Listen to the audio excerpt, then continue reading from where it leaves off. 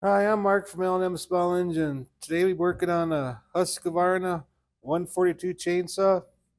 The piston scored in it. That either happens, you run it too lean or not enough oil in the gas, or sometimes they forget to put oil in the gas. But anyways, the piston scored, so we're going to put a new cylinder and piston on this. So hope you enjoy the video. Look, there's a couple things you can check to see if your piston is scored or not. First thing you can do is we'll check the spark plug. But usually on a scored piston they won't start, or they'll start and they'll run for a little bit till it gets hot and quits, or it'll like backfire through the carb or something. But you can see that spark plug, that thing got hot, and there's no signs of oil burnt on there. This one could be they actually put like regular gas in there or something, or not enough oil in it. That's one way to check. And the second one, we'll take the muffler off and look at the side of the piston. Take that cover off, and there's 2 torque screws inside here.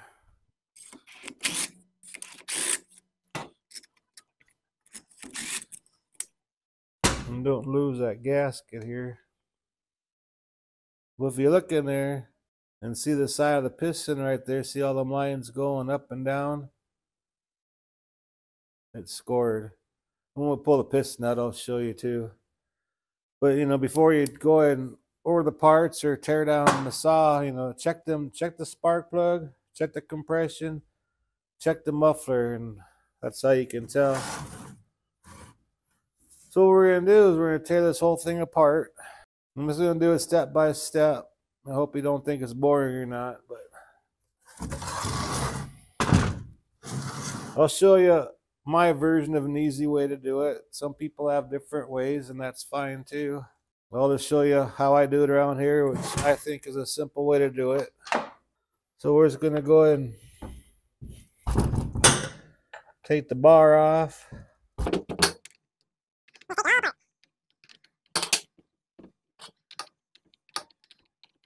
Normally on a smaller saw like this, people don't want to invest the money to get it fixed back up, but I guess this has some sentimental values to the people that own it.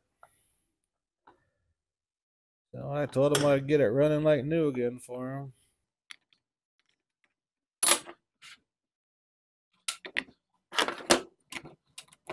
them.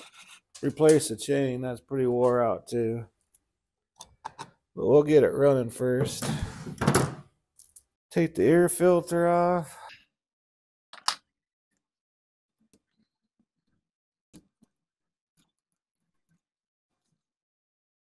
And we'll take the 2 nuts off, take the air filter base off.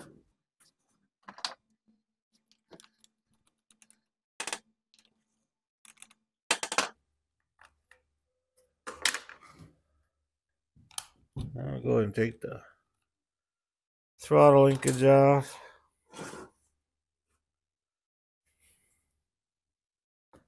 And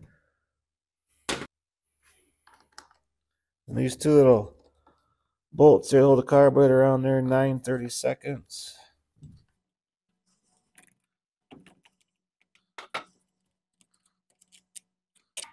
Then there's this plate that goes down to here. That's a Phillips.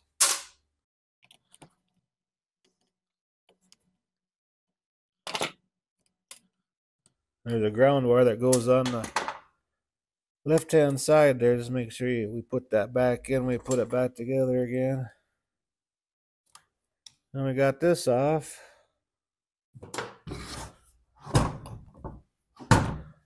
Now we'll go ahead and take the recoil off. I'm gonna go ahead and take the flywheel off here. I believe that's a 1/2 inch.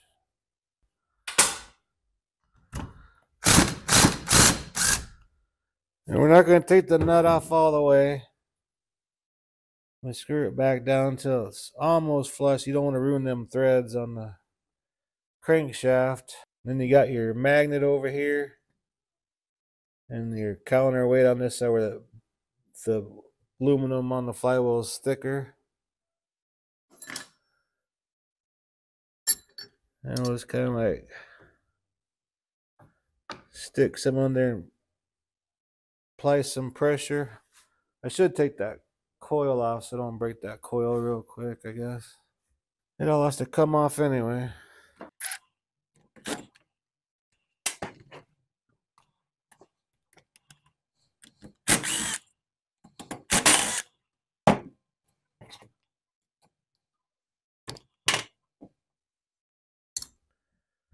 There we go.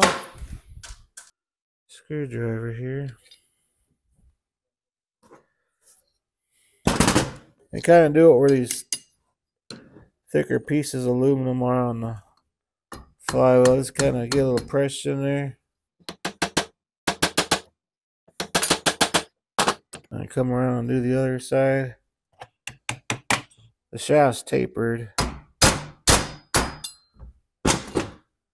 And let's go ahead and take our nut off here. There's a little washer right here. Don't lose that washer. Okay, we got that off now. Okay, now we'll go ahead and pop this handle off. These screws are an Allen wrench, they're not a torque wrench.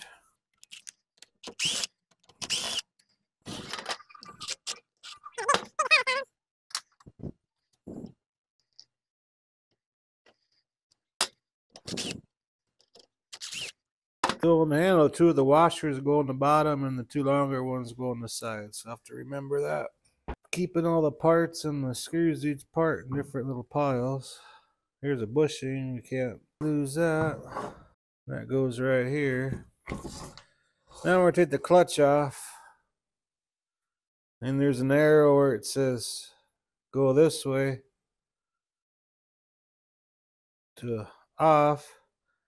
They have tools that go on there, but if you use like a dull chisel, you put it like right here or right here. Usually you can get them off with just one good tap. Just like that. You don't want to hit on the ends here because you could break them off. So keep all that together.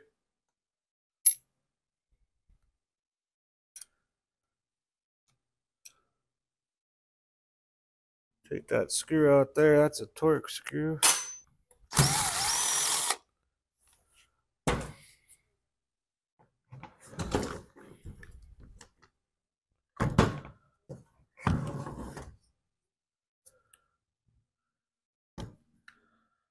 We'll have to feel on. Before it puts it back together, I'm going to get all that sawdust and stuff cleaned up off of that.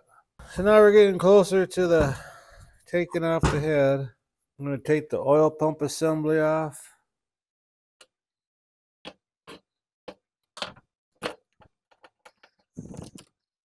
Take that off, and then our Phillips.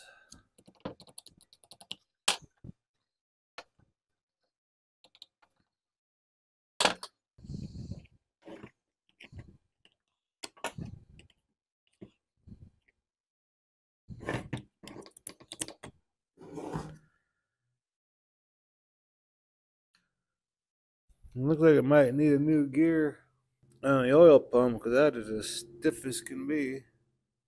And the teeth are all wore out, so we're going to have to find a new oil pump for the bar for that. Now we'll take these two bolts out there for the intake.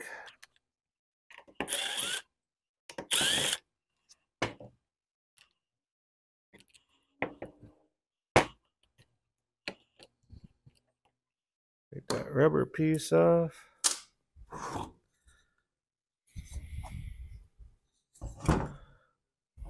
I'm going to go ahead and blow that off so we can get to the 4 bolts that hold the base of the crank together.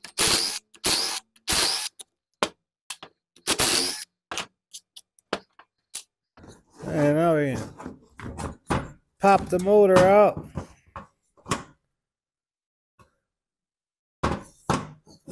And there we go.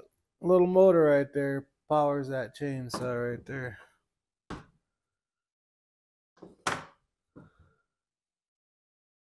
Pop these 4 off. Them are Torx.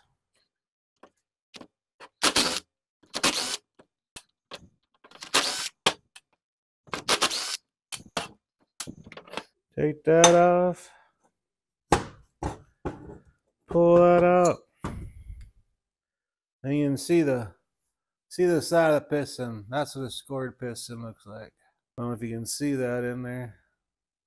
Let's see where that light shining there. That's all scored there too.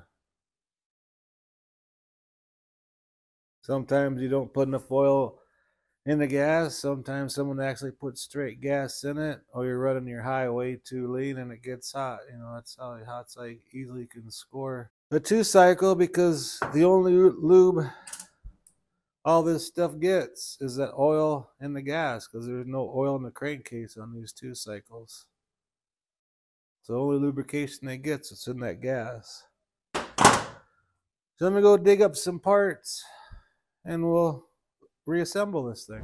Okay, here's our new cylinder and piston. You gotta reuse your base.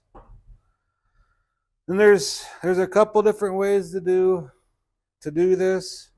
There's one where you can get a fork and you set this in here like this.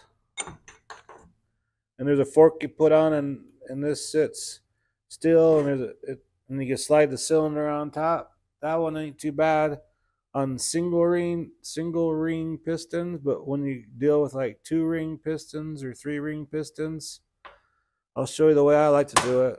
There'll be people out there that say the way I do it's not right, but there's a bunch of different ways. I'm just going to try showing you the simplest way to do it. That way you don't have to buy special tools and stuff like that. But I'll show you the way I do it. Some people hate it, some people might not. But anyways, on the side of the piston, there's like a little pin stuck in there on the top half.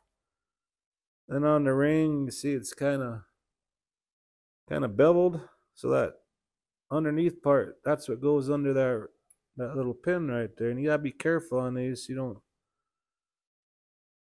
you don't break these rings. In fact, I've done it before too. I wanted to get a name brand rebuild kit for this, but they really couldn't afford that, so we got this on eBay. You know, as long as you take care of it, they're good. But see what I mean on that ring? You put the bevel part like that, so when it gets squeezed together like that, and this arrow on top, that always points to the exhaust. So here you got your intake. Here's your exhaust. So when you put in, this arrow points to the exhaust. So, and when I put this together, I love to use like WD-40 or any kind of lubricant like that. It's not going to hurt nothing. It's going to lubricate everything. So, but first of all, we'll go ahead and put the piston on the rod and stuff. Just kind of showing you all this stuff now, so in case I forget to say something later. Here's our new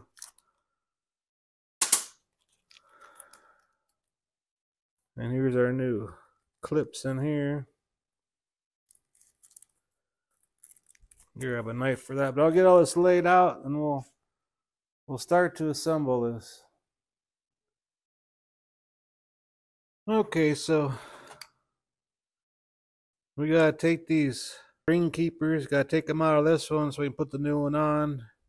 And these here, it's best to use like a pointy tool to try getting them out. Try something like that or like that. We just got to get one side out.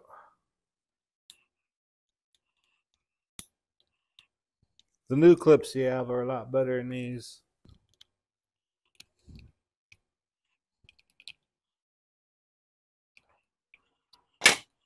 And there you go. There's our old piston there. Now check our seals. Make sure they're good. If your seals are bad, it's a good time to replace the seals. These actually look in really good shape. Okay, so we're going to put the piston on the piston rod, and you have to have that arrow towards the exhaust. So you get your case, and this side here, this is where your bar and everything sits on. So this is your worm gear for your oil pumps. You know the crane's going to sit like this, and here's the intake, here's the exhaust. So you know it's going to go like that. So that arrow is going to point that way. And here are the new clips I'm talking about. There's a neat, good place to put a needle nose on them to get them started in there. So what I like to do, I like to get one put in on one side. It really don't matter what side. I just like to get one put in.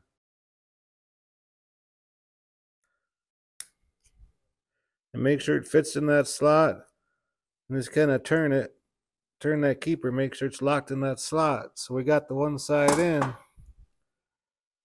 So it'll go in like this. So we'll start the pinning on this side. Just get it to the edge of here.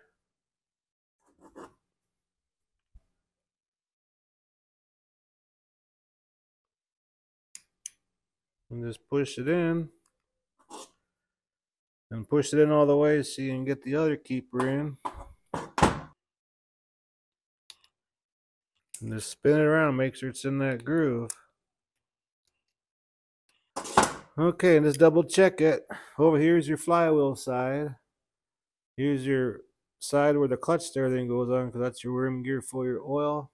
You make sure that ring is having the center of that pin right there, because right here it's tapered, so when you push in, it'll automatically push that ring together while you put in. That's one thing good about these. The two ring ones are a little bit harder, but I emphasize you cannot use too much oil on these. And what I like to use is WD-40. Spray some in there. I like to take a rag, a nice clean rag.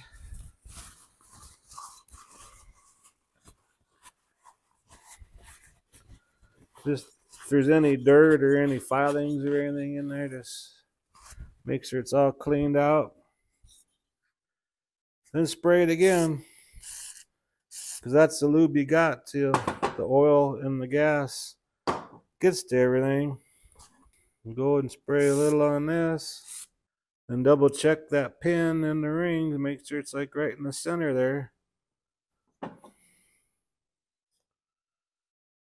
So we'll stick this in here.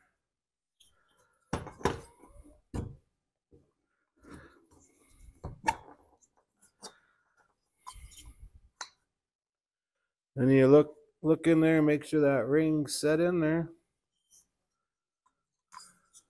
And go on the exhaust side and look there too. And that's how you install the piston there. Now on the bottom here, I'm gonna wipe this all off with some carburetor cleaner rag, because we're gonna put some silicone on this bottom base. Make sure your bottom piece is all nice and clean. And these are pretty much universal. You can turn them around, but I always like having the letters and numbers facing the chain side. You know, you can turn it this way. It's the same. You can put a little silicone around here and on the edges of the seals, so it seals that gap right there. There's a couple different kinds like this Durco. That's what Steel uses when they rebuild saws. That's a Steel. Well, it's not a Steel brand, but that's what Steel uses. And my personal favorite is this adhesive. adhesive sealant. That's what I like using. You can buy it at any hardware store, and it really don't cost that much money. But kind of a medium to light coat on that. You don't want no air leaking in there or anything. Other side here, I'm going to put a little bit in that corner, that corner, that corner, and that corner. Just kind of seal that up.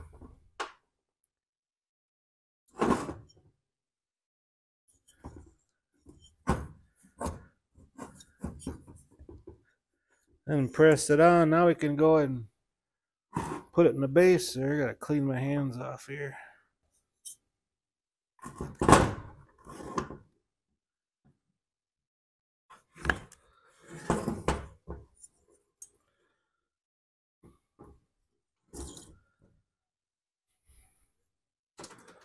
And grab our 4 mounting bolts here.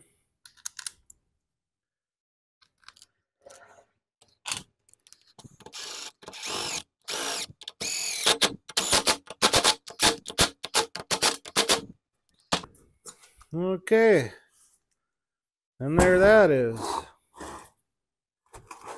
Now we can go and put the rest saw together. Okay, I forgot one very important step. Can't believe I did that. At least I caught it right away.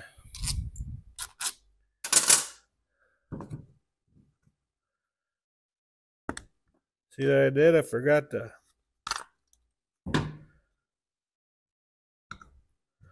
put them 4 bolts in. Well, my haters would have loved that. Well, at least I caught it in time anyway. It's a lot harder doing this when you're taping it than it is doing it by yourself. I'll guarantee you that. But we'll get it all figured out here.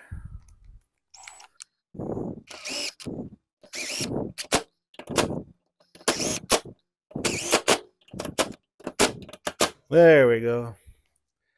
Yeah, good thing I caught that. That's why I kind of like laying everything out where I took it off, so I kind of know. And I just saw them 4 bolts there after I put it in here. I go, geez, them 4 bolts. So good thing we caught that right away.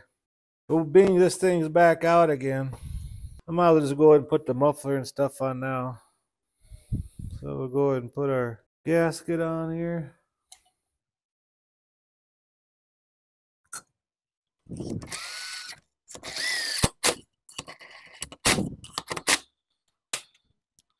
And we'll put our protective cover on.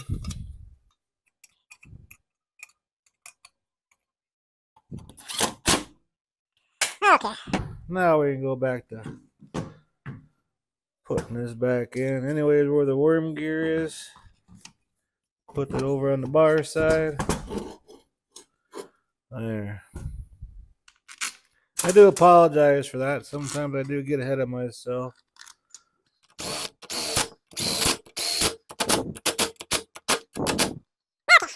Now we can go back to putting this thing together again. In fact, I'm just going to take this all the way off. Because I'll show what I'm talking about when I get this back off.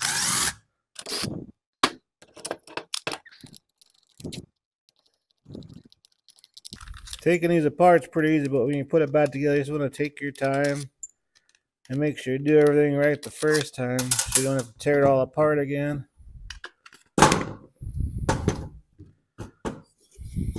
Just got to make sure that it fits on there good.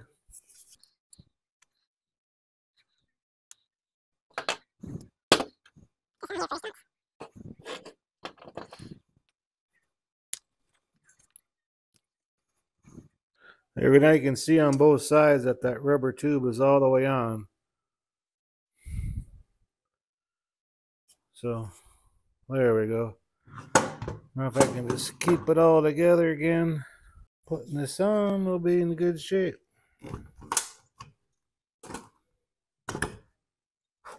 There we go. Now you know that rubber intake tube's on all the way. Because if you have one end's folded under or something, it's gonna suck air between that and the head instead of having all the fuel air mixture come through here, and it's never going to run good. So now we can go to doing this now.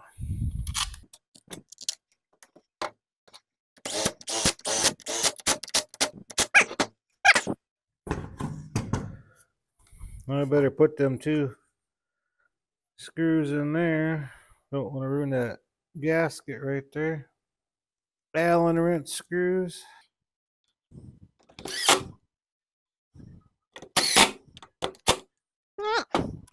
Look in here and double check it. It looks awesome there.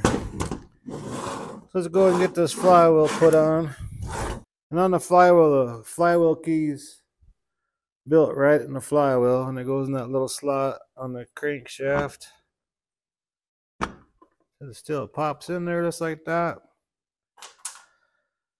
And on this washer, it's kind of hard to tell, but it's kind of like coned. The cone part sticks out against the nut. It's almost like a lock washer. And that's a 1/2 inch. Get that nice and tight.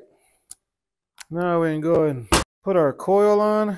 And all you need on this to gap it is a regular business card. Just rotate it around till the magnet is up here between these 2 bolts. Stick it in there.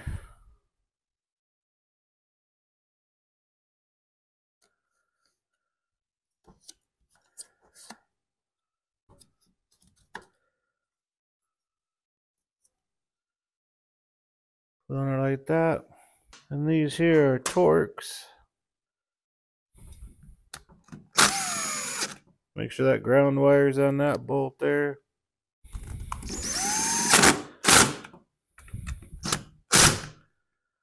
Okay, I'll hook up the wire right here and just roll that out.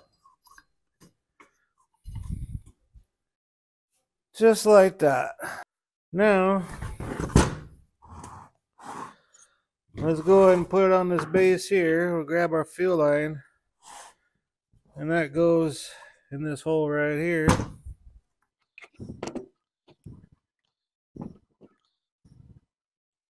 Right up through there.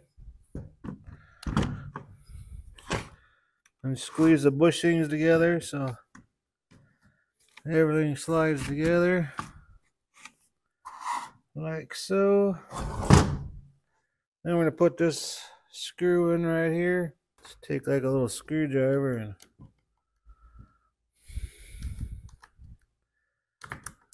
see where the hole is. Because on that rubber bushing, you got to kind of line it up. Leave it right there. And that's also a Torx head. Make sure these bushings are squeezed together so that slides in there like that. And that's like that. Air duct housing here.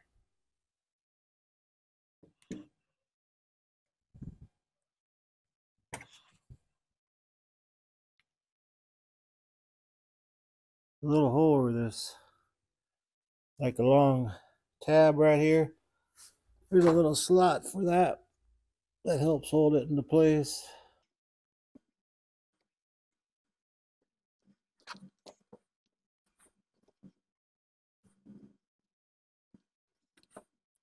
I'm going to put our carburetor on.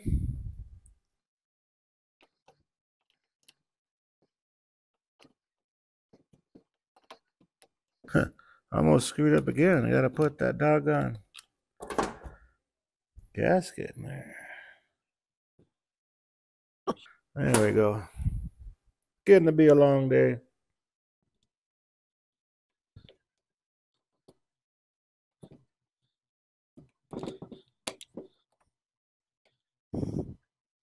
Hook up our fuel line. We got to grab our little plate here. We got to lift up this ground wire And get this under there.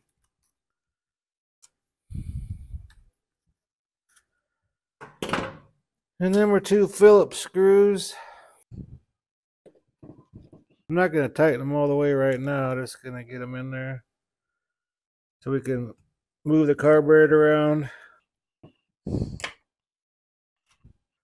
So we can get our carburetor bolts in here.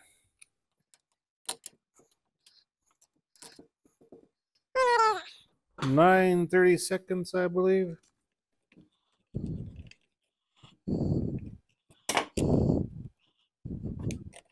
If you had that plate on there loose or tight, it'd be harder to get these lined up.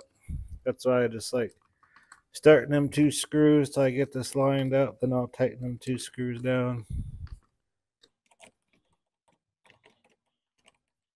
Get them nice and tight. Now we can tighten these 2 up down here. Now we got to put our throttle linkage in.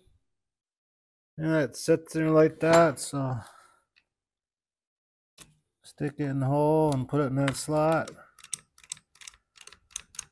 There that goes. Choke's working, the fast idle's working. Now we can put the bases on, the air filter base on.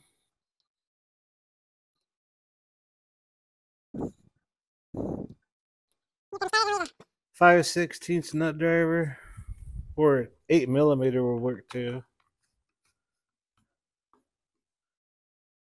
Get them nice and snug.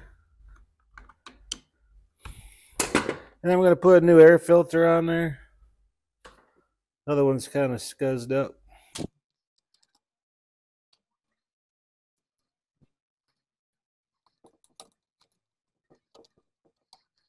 Get them nice and snug.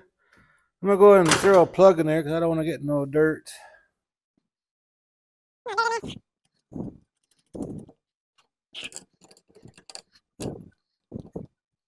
Okay, slowly starting to look like a chainsaw. Now we go and put the handle on it.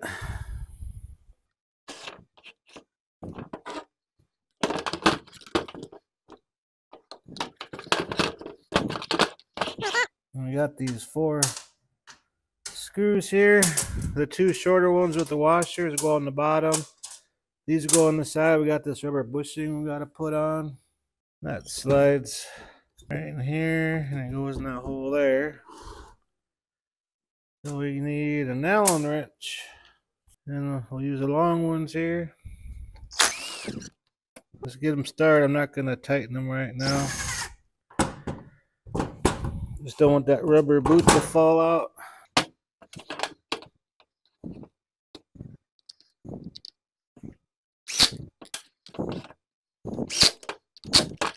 Well, we go back and tighten these 2 up. Okay, now we can work on the oil pump and stuff. And like I said before, that oil pump gear is in bad shape. So I'm going to go find one real quick. Okay, I took the worm gear and pump out of the housing here. As you can see, it's really wore out. And I did have a new gear here. So we're just going to pop this one here out. And this little flat spot right here, when it spins, that's what pumps oil from this side. From the oil tank, it pumps it onto here to get to the bar. It's kind of a neat pump setup, real simple, right? So we'll discard the old pump. I'm gonna spray a little bit of oil in here, just a little bit, just to kind of keep it lubricated till the bar oil starts flowing through. Then we'll put it in the housing. There's like a little dent right here that goes where that pin is.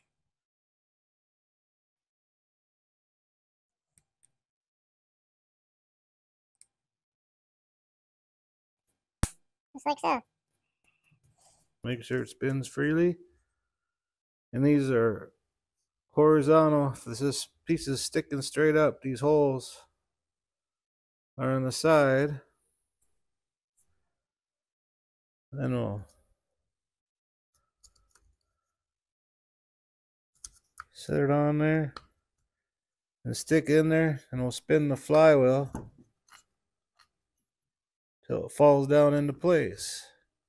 Now we can put our 2 screws in there.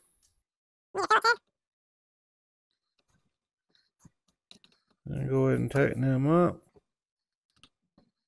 Okay, I'm going to put this washer on here.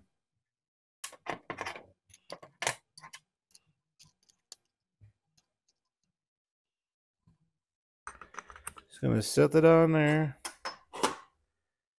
And your little needle bearings here, I'm going to put a little bit of grease on there. I use white lithium grease. Just center that up.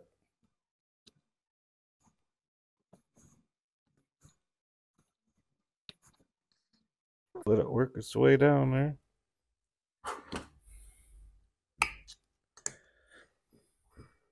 See how nice and free that spins?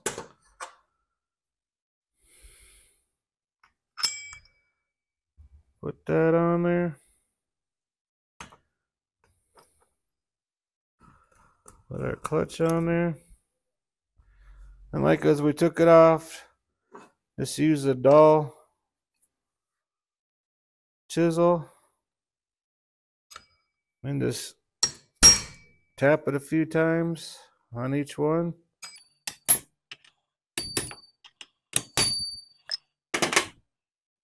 And that's how you do that.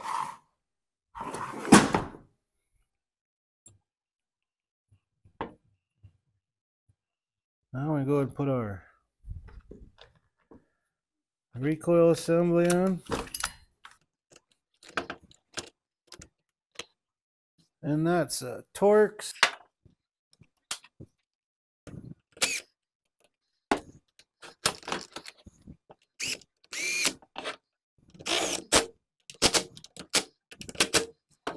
Getting there.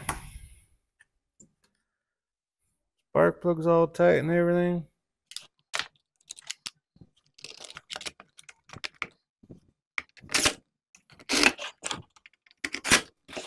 I'm missing a screw here. I have to find me a screw there. Then we're going to bend this tab back down because that tab acts like a holder.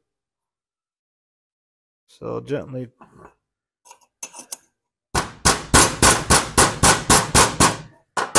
tap it down.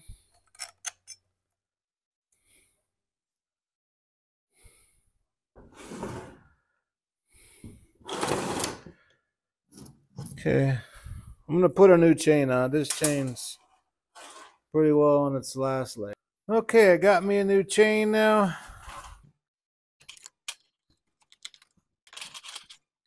Make sure it's on the sprocket here.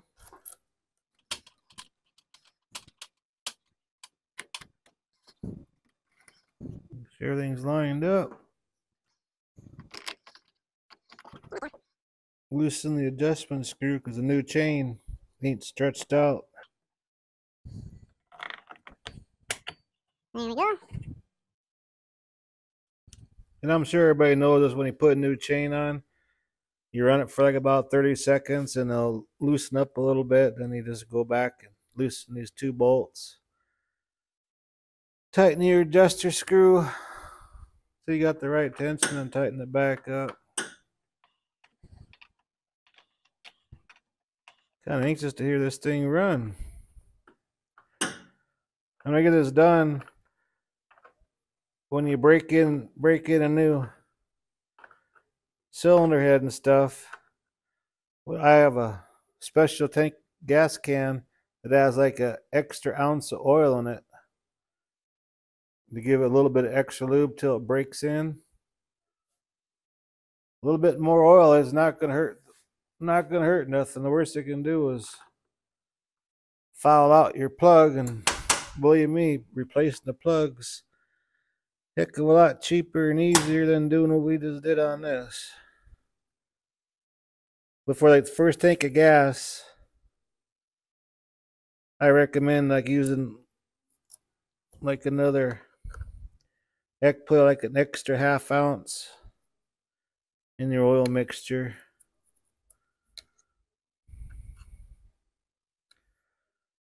For the break-in period.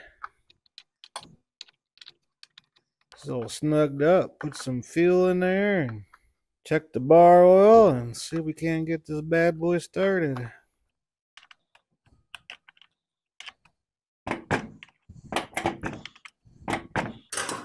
Alrighty. Put some fuel in here.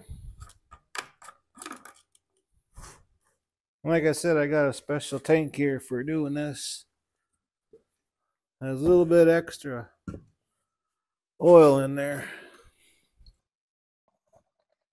You only really have to do that on the first tank of gas. Just for the break-in period.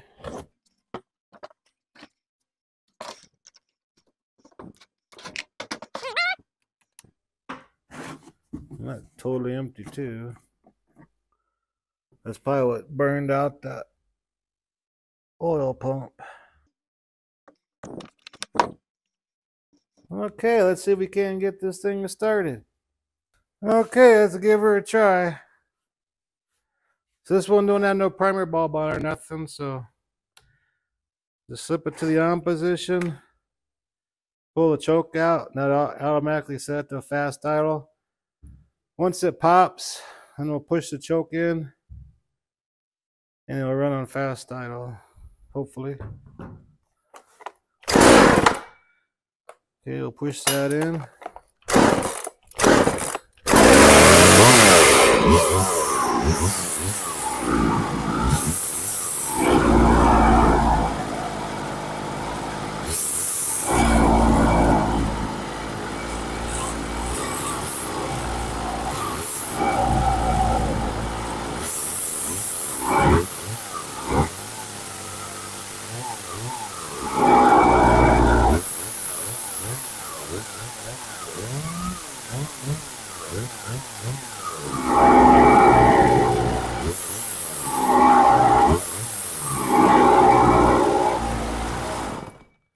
Runs like a new saw. When I get done videotaping this, I'm just gonna sit on the ground, let it idle for a while, just let it break in. But I wanted to talk and appreciate you watching this long video. It takes a lot to do it, but for a root saw, you put a little time and effort into it, you have a brand new saw again. So as you can see, that new oiler's working, chain's all nice and wet.